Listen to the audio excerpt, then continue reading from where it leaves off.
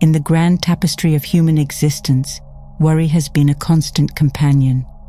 From the primitive fears of our distant ancestors to the complex anxieties of modern life, we have all experienced the grip of worry at some point.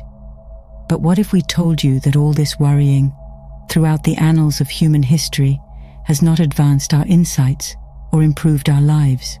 In fact, as we delve into the uselessness of worrying, we find that it is, more often than not, a misuse of our precious energy.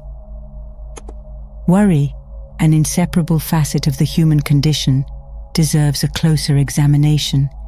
It is a sentiment that transcends time and culture, and it manifests itself in myriad ways throughout history.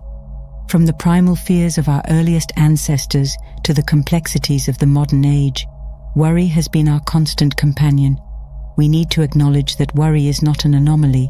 Instead, it is a natural part of our emotional landscape. In fact, traces of worry can be found not only in the human realm, but also in the animal kingdom. Animals exhibit behaviors that, to a certain extent, mirror our own worries. They display caution in the face of danger, and their survival instincts are honed to avoid potential threats. This shared characteristic suggests that worry is deeply ingrained in our evolutionary heritage, serving as an adaptive mechanism for self-preservation. Nevertheless, it is the manner in which we engage with worry that holds the key to understanding its usefulness or futility. According to ancient scholars, all things of genuine importance in life deserve deep consideration. However, they cautioned against the misallocation of our energies. Instead of allowing worry to consume us, they advocated for a more enlightened approach.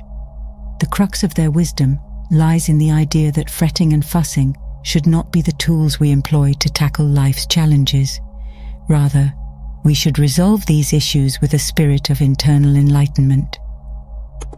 This perspective encourages us to live our lives to the fullest, making the most of our knowledge and abilities.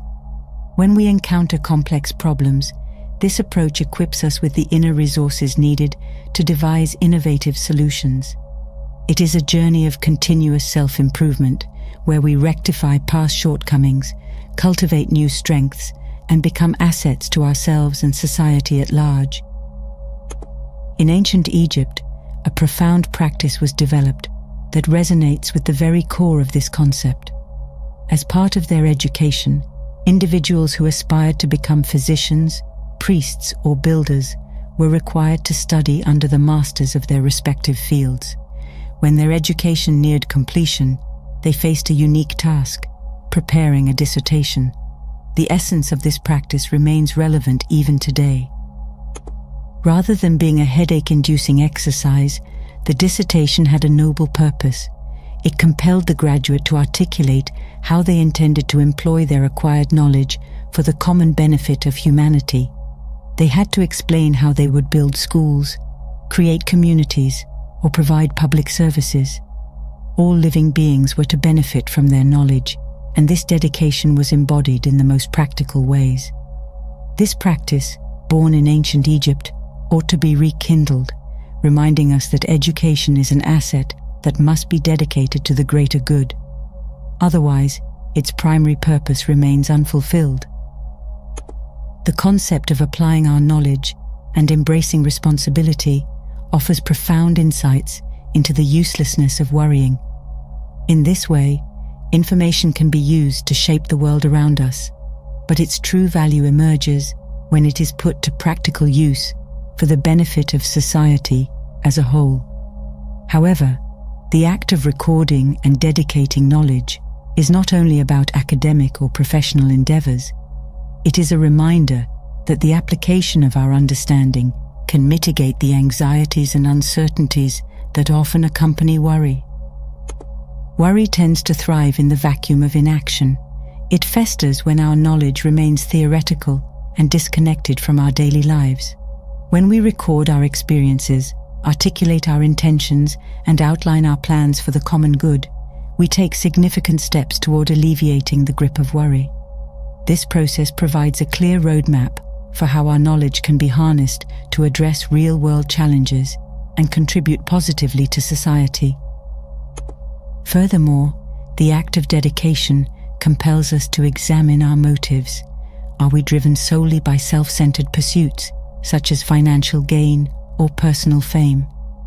The uselessness of worrying becomes even more evident when we realize that such pursuits often lead to disillusionment. When wealth or recognition is pursued without a genuine commitment to the common good, it can prove futile. This recognition serves as a wake-up call, encouraging us to redirect our energies toward endeavors that truly matter. Ultimately, the practice of recording and dedicating knowledge provides a tangible way to combat the paralyzing effects of worry. Our intentions turn into actionable plans when we see the tangible impact of our efforts on the world, and worrying becomes increasingly pointless. By doing so, we reinforce the idea that we should devote our energy to constructive endeavors that enrich our lives and the lives of others, rather than wasting it on unproductive anxieties. In this way, we can navigate the complexities of existence with purpose and clarity, diminishing the power of worry in our lives. As we delve deeper into self-reflection, we encounter a multitude of thoughts, feelings, and beliefs that have taken residence within us. Some of these may be beneficial, serving as sources of motivation and inspiration. However, we also stumble upon elements that are of no value to us, burdensome relics of our past experiences. It is in these moments that we confront the futility of worry, for many of our anxieties are rooted in these obsolete, unproductive thoughts and emotions. The uselessness of worrying becomes strikingly evident when we realize that much of our mental energy is expended on concerns that serve no purpose in our lives. These worries, often fueled by irrational fears or past traumas, act as hindrances to our personal growth and happiness. By analyzing and understanding these worries, we gain the ability to release their hold on us. We recognize why they are worthless and how they undermine our well-being. However, there is a caveat to this process: the danger of excessive self-centeredness. If our journey of self-reflection is solely driven by a desire to boost our ego or financial success, we miss the point entirely. The true essence of self-understanding lies in uncovering the reasons behind our actions and motivations, irrespective of personal gain. It is not about self-indulgence, but about gaining insights that enable us to lead more fulfilling, purposeful lives. Accepting responsibility is a fundamental aspect of understanding the uselessness of worrying. As individuals, we are responsible for both the positive and negative consequences of our actions. This principle aligns with the universal law of cause and effect, where every action sets in motion a corresponding reaction. During this dynamic, we are confronted with the stark reality of worry's futility. Worry often thrives in the absence of accountability. When we fret over the outcomes of our actions, but refuse to accept the responsibility for them, we perpetuate a cycle of anxiety. We realize that worrying does nothing to affect the outcome of events once we realize that it's pointless to worry.